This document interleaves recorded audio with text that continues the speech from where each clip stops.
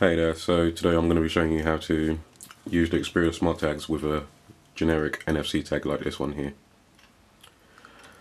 Okay, once you've installed all the applications that I've put into the description, just open NFC Tag Reader Writer by Connect Things, select the right option, and first of all reset the tag, so it will clear everything off the tag. So that's done. Now we go back and select URL. Now I've already got the URL into my copy paste, so I'll just paste that here and write it.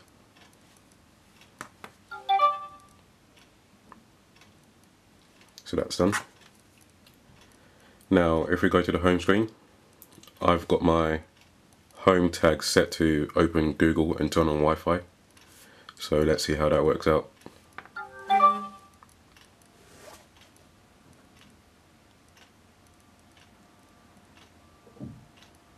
So yep, that's done.